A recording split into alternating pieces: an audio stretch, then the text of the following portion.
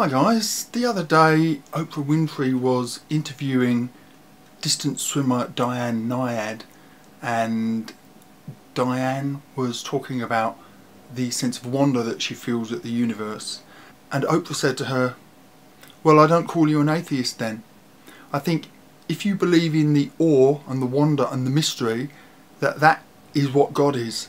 Now, the friendly atheist Hemant Mehta has already made a really good video to respond to that, but I wanted to explore a more interesting area. One of the things that causes me the greatest problem as an atheist, as a believer in evolution, is an understanding of how our brains come pre-programmed with certain skills. I think a theist once said to me it's called a priori knowledge. And there's little doubt to me that we do come programmed with certain skills, even if it's the skill to look at things and be curious about them and then work out and copy and mimic. You know, there's certainly some basic software that we come with, and that has always, you know, even though I understand the principle of evolution and how things can evolve over millions of years, that has always really amazed me that could come about purely naturally. But I thought that it would be interesting to understand, or at least to consider, what purpose, what evolutionary function a sense of awe might actually serve. So excuse me, I'll just have some notes. So the first thing is that I think that awe, like morality, can be culturally learned, because if you grow up in a family that has no sense of wonder at the universe, you know, the kind of people who are, you know, almost just like sheep, just I'm watching TV, just, you know, the world goes by them, they have no curiosity about the world or whatsoever, then the kids will tend to have the same view of the world, which kind of implies to me that curiosity about the world is a learned behaviour to a certain extent. But even if that were not the case, I think that there's a good argument for an evolutionary purpose to that. So let me give you my theory. Imagine you're a caveman, or you know, even something before that. You're used to seeing the world. I think Richard Dawkins talked about having brains which were evolved to cope with life at the scale we see it at, you know, the human scale, and that when we see things on the macro, you know, black holes, the universe and stuff like that, we can't cope with the scale of it, and when we see things that are very tiny, we just can't wrap our heads around it by and large, and it just blows our mind, and that's why people start inserting God into the equation. Now, there's a name for that type of religious argument, not God of the gaps, but just a, you know, an argument from ignorance, I guess you'd call it, whereby you see something, you don't understand how it works, therefore God did it. But this is not really the purpose of this video. The purpose for me is to say, well,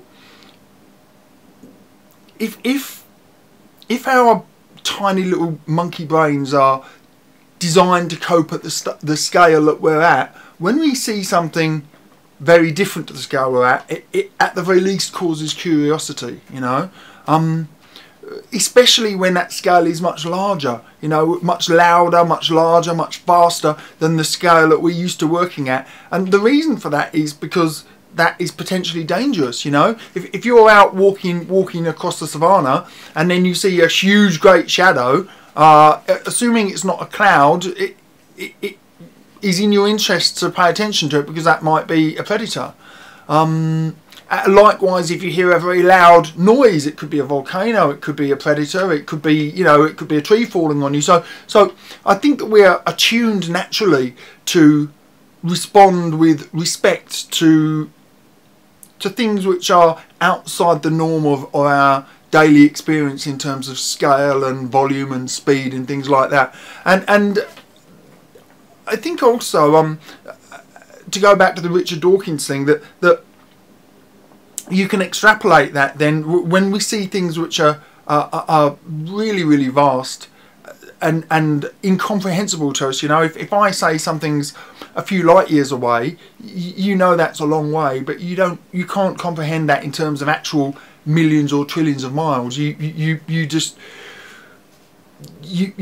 kind of substitute distances that you do know and kind of extrapolate it sounds kind of crazy, but you put it into terms that you can understand. So if I say something's 1,000,000 light years away, you have no conception of how 1,000,000 light years looks, how long it takes to travel, how that relates to your world. So what you just do is think very, very, very, very, very far, and that's as far as it goes. Almost like a symbolic placeholder distance that you put into that.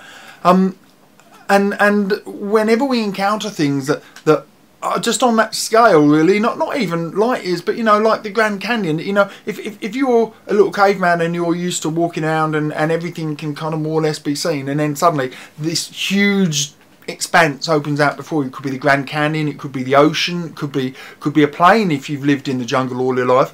That demands respect because it's a completely new experience, and it's something which needs to be understood. And I think that lack of understanding plus that sense of scale is what gives us a sense of awe.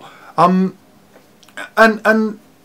I just, I don't know, really. I don't think it really goes much deeper than that. That even if something is culturally learned, at some point there must be somebody somewhere back there that had a sense of awe that wasn't taught to them by someone else. That collectively a sense of awe developed, and I think that has just developed in response to a world which, quite frankly, that anything bigger than us is threatening, anything faster than us is threatening, anything louder than us is potentially threatening, and so we get that.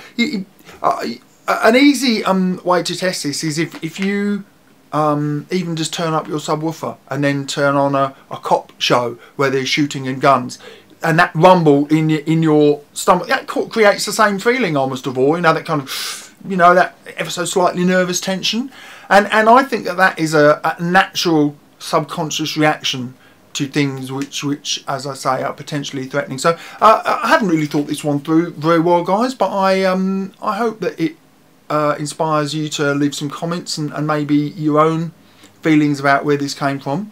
And I would really be interested if you had any thoughts about how our brains have evolved over time to give us a priori programming, a basic appreciation of logic, for example, for processing between what we see and what we make of that. I'd be really interested to hear your opinions on that. Thank you, guys. You have a great day. Hey guys, thanks for watching. Hope you enjoyed the video. If you did, please take the time to rate and comment, and it would mean a lot to me if you would subscribe. Thank you.